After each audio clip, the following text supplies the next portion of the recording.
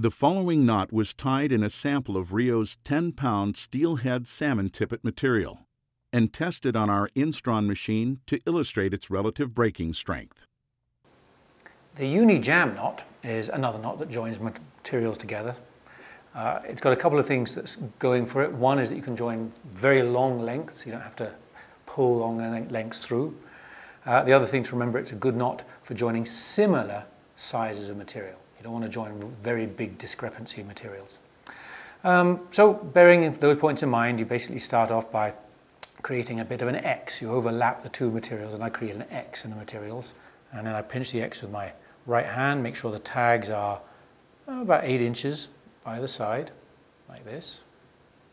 And then when I'm ready to tie, I'm going to pinch that X with my left hand, and with the right hand tag, I take it round the back, in this case of the yellow, and loop it up and tuck it into my left thumb and index finger like that.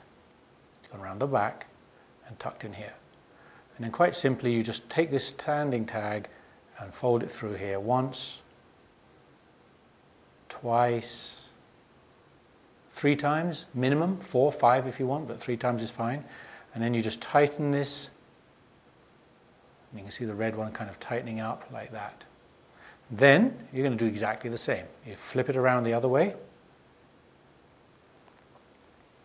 and take the yellow end here, and again the yellow end is going to go round underneath the red and back to your pinch in the left hand here.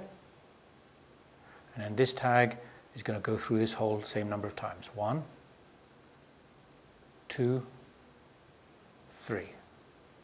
And as before, you tighten that. And you kind of get it medium tight, kind of semi-tight here, and then you start to slide the two together.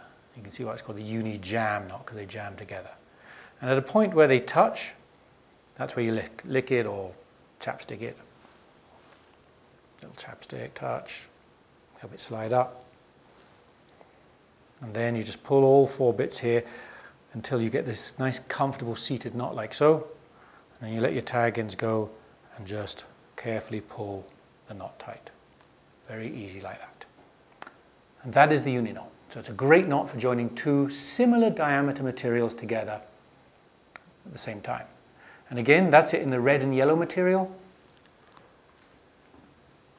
When you look at it in the tippet material, with the ends tied off and tag tied off, again, hard to see from that distance, but just a nice, neat, tidy joining knot.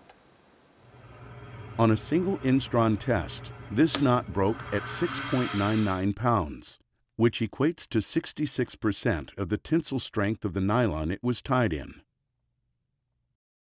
RIO. Make the connection.